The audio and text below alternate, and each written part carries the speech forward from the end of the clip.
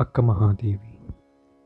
This is a story of a revolutionary poet, saint, and mystic, a sincere devotee of Lord Shiva and the first woman to have composed simple devotional poems called Vachanas in Kannada literature.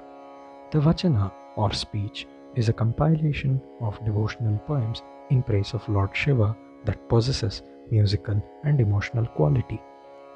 They contain profound philosophy and thought-provoking ideas that are meant to purify a person in word, action, and vision.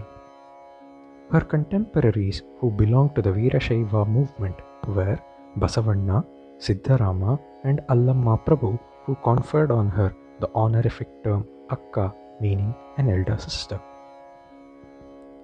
Akka Mahadevi was born in a village called Udatadi in the present-day Shivamogga district of Karnataka, India. She was raised in a spiritual atmosphere by her parents Sumati and Nirmala Shetty, who were ardent devotees of Lord Shiva. Even as a child, Mahadevi showed great interest in spiritualism and accepted Chenna Mallikarjuna, that is, Lord Shiva, as her mystical spouse. Once, the local king Kaushika, charmed by her beauty, asked for her hand in marriage. She refused at first, but later was forced to protect the honor of her parents. She expressed that the king would neither touch Akka Mahadevi without her permission nor hinder her worship.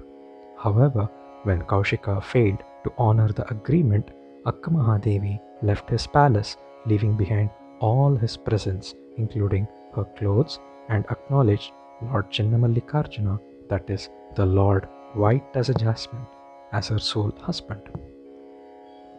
Liberated from her domestic life, Akka Mahadevi travelled in search of her beloved Chennamallikarjuna to the region of Kalyana, the then capital of the Western Chalukya dynasty in the present-day Bidar district of Karnataka. Kalyana was the residence of eminent saint poets of the Veerashaiva sect such as Basavanna and Allamma Prabhu. At Anubhava Mantapa, the place where Sharanas who followed the Veerashaiva faith discussed spiritual, social, and philosophical questions, Akka Mahadevi met these personalities. At first, her nakedness, which comprised of only her long tresses that covered her body, horrified the people who considered it sacrilegious for her to roam naked.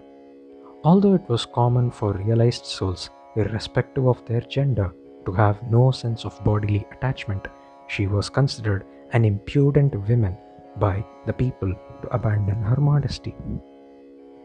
She was accosted by Basavanna, founder of the Anubhava Mantapa, but its president Allamma Prabhu tested her.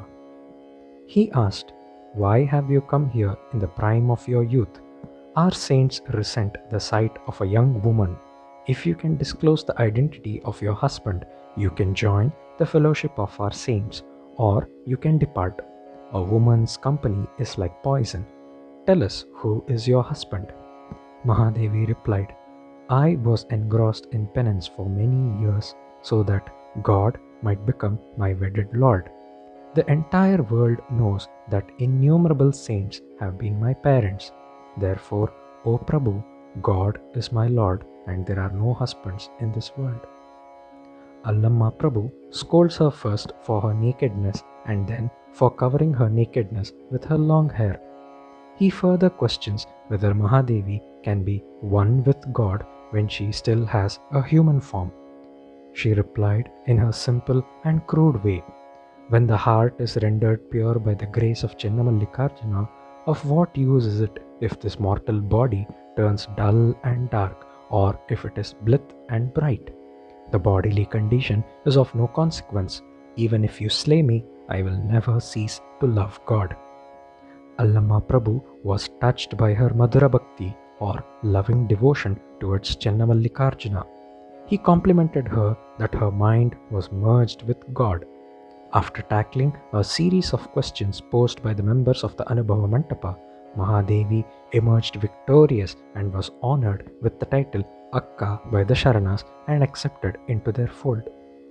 Despite her acceptance and respect by the Sharanas, Akka Mahadevi continued her spiritual journey in the search of divine. In the first phase of her life, Akka Mahadevi renounced all worldly objects and attractions. In the second, she discarded all object-based rules and regulations. In the third and final phase of her life, she began her journey to the temple of Channamallikarjuna in Srisailam of present-day Andhra Pradesh. Her spiritual journey ended at Kadali, a thick forest in Srisailam, where she attained Aikyasthala, the highest of the 6 states of Lingayat philosophy, with her beloved Channamallikarjuna. Om Namah Shivaya.